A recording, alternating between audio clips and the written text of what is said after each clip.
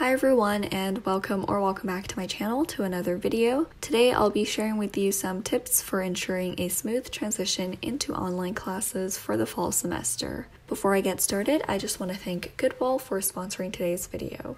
So Goodwall is a professional development network created for young professionals and students to showcase their achievements, connect with other like-minded individuals, and discover personalized opportunities in terms of scholarships and internships. On Goodwall, you can build your personal profile consisting of your achievements, skills, and ideas. For example, under my profile, you can find more information about my achievements as well as what I'm studying in university. As I said before, you can also browse scholarships, job opportunities, and internships, which is what I often spend my mornings doing. And overall, I think it's a good app for finding inspiration through a feed that's tailored to your interests. Now, since we're still in quarantine and we have been in quarantine for the past couple of months, I wanted to launch the #BeProductive challenge on Goodwall, where you can join by posting different ways you've been staying productive this quarantine. And remember to tag me so I can feature your post in an upcoming video. So Goodwall is actually an app available on both Android and iOS, and you can download it by clicking the link at the top of the description box and find my profile by simply searching my name. And feel free to send me a message on Goodwall because I spend a lot of my time on there just browsing scholarships and really looking at what other people have achieved. So now let's move on with the actual video. I just want to clarify what this video is actually about. It's more so focused on how to ensure a smooth transition from where we are now to online courses in the fall, rather than just how to prepare for the upcoming school year. If that's what you are looking for, my best advice would be to download the syllabus for the courses you're taking and construct a study plan off that. But this video will be the 5 tips that I have for ensuring a smooth transition into online classes. My first tip is try taking an online class this summer. So for most students, classes should be wrapping up sometime around now. And with a lot of internships, research, and opportunities canceled this summer, you can dedicate this time to take a couple online courses. Whether that be a course you're genuinely interested in, or you're just preparing for an upcoming school year, or fulfilling prerequisite requirements or graduation credits. If you are not taking summer courses that are affiliated with your university or high school, or if you're like me and you're just stuck in this awkward position where you just graduated from high school but you can't really take summer courses at your university yet, then I recommend checking out the following websites. Those websites offer a wide range of courses from top universities around the world, and you can choose to take it as an audit, which means that you do not receive a certificate or pay around $60 to $90 for the certificate. I've been taking a couple courses online since mid-May on subjects related to public health and general sciences, and so far I've found my experience enjoyable and quite fulfilling. Now, the reason why I'm doing this is so that I can create a quote-unquote mock of what I would typically experience given that classes are online this fall.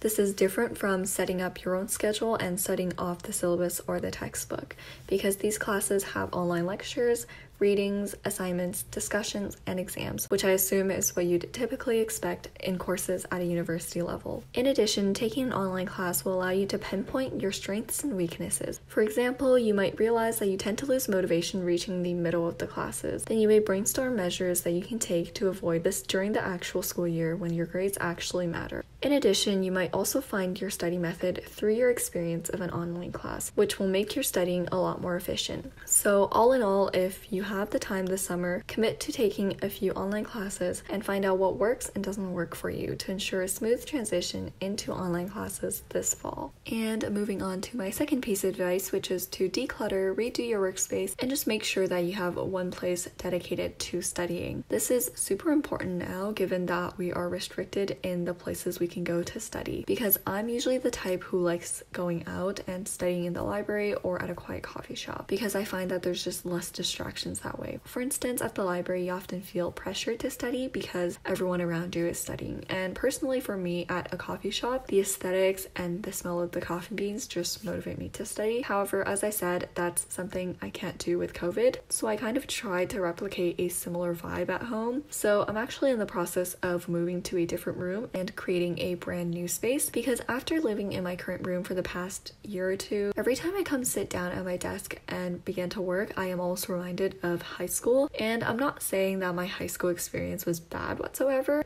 but it's more so that I'm tired of the workspace and I wanted to change for university, almost replicating the vibe of moving into a dorm, but instead I'm just moving to a different room in my house. With that said, you really don't need to move or change something drastic about your workspace. Just make sure that it's clean, well organized, and you're only studying there and not watching YouTube or playing video games. The next tip that I have is to figure out an organization system that you will use for this upcoming school year. Now, this might look different for everyone depending on how digital they've gone or if they're still printing out PowerPoint slides and taking notes on paper. Personally, this is something I'm still trying to figure out, and I'm actually debating if I want to go completely digital and take notes on my iPad or if I want to implement an integration of both methods. For now, here's a little pros and cons list that I made if you're also struggling to decide. So with paper, I find that I memorize things a lot better when it's written down, but on the other hand, it's more of a hassle to organize and carry just a bunch of notebooks and papers around, and I have to make the effort and go out of my way to buy notebooks, which is also not very environmentally friendly. Now with iPads, everything is stored in one place, so if I ever study elsewhere outside my house, I will only need to carry that one device. And especially in the app GoodNotes, it has an amazing organization system, so I won't have to worry about losing my notes or my PowerPoint slides. Also, I can take pictures directly from the internet or the lecture slides to put in my personal notes, but a downside with iPads is that my handwriting is not the best. And being who I am, I end up spending way too much time trying to fix my writing, but there was really no problem to begin with, except it's just not as neat as my handwritten notes on paper.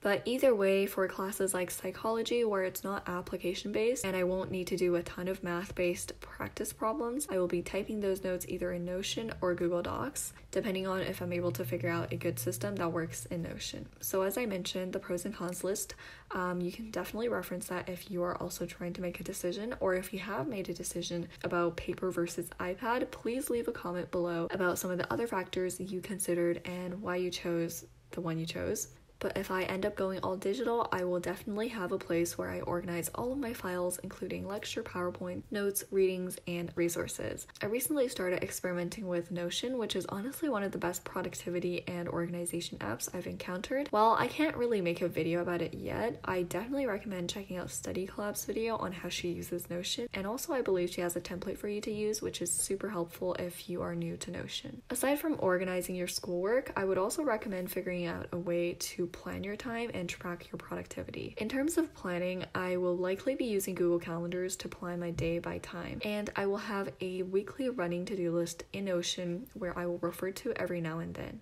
And as for tracking productivity, I've been testing out a few different apps, such as Focus To Do, Forest, and recently I downloaded this app called Timing after seeing way too many ads about it in Chinese TikTok videos, so I gave it a try. To be completely honest, I haven't really figured out how to use it, and it's low-key stressful to use, but there are also some really cool features like studying with your friends, tracking your progress, and sharing a little end-of-the-day reflection. So I'll probably use it for a little bit more before I actually formulate an opinion about it. But essentially, these time tracking apps are just there to see how long you've been productive for and just where the time went throughout the day. And my last and very simple tip is to figure out the apps that your institution will be using to facilitate your online learning. Might that be Zoom, Google Meets, Microsoft Teams, or any other online learning platform. And make sure you download it beforehand and play around and figure out how to use it.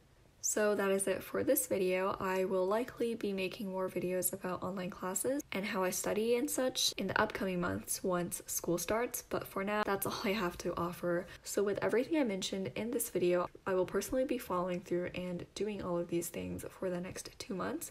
So if you want to stay productive and keep each other accountable, then feel free to shoot me a message and we can chat about how we can motivate each other to study. But that's it. Thank you guys so much for watching. If you enjoyed this video, don't forget to give it a thumbs up, subscribe, and check out more of my content. And all of my social media, podcast, and website will be linked in the description box below. Thank you guys so much for watching, and I will see you guys in my next video. Bye guys!